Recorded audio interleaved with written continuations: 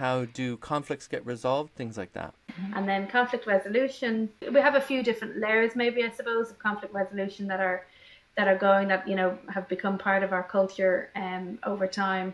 Informally, you know, what we promote amongst the students is, you know, self-responsibility and speaking up for themselves and communicating clearly with each other. We have a strong culture of consent in the school as well, and we would teach the children that language and about how important it is to ask for consent, with, you know, within a game, or to ask for permission to play a certain way with somebody or to join a game. So if they have a problem, an interpersonal conflict in the moment, we would encourage them to sort it out for themselves if they can. And if they can't, then they're always free to come and ask a staff member or maybe an older student for help.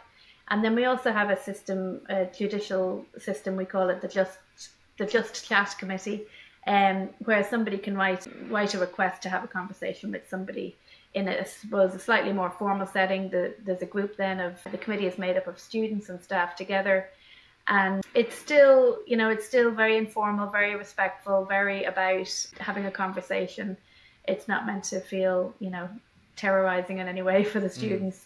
The focus really is on relationship building. So it has, I suppose, different elements of restorative practice and different elements of that weaved into it. I wouldn't say it's any specific, you know, type of conflict resolution in particular approach. It's kind of developed over time, over the last 5 or 6 years, and it's changed a lot, and there's been a lot of evolution of it.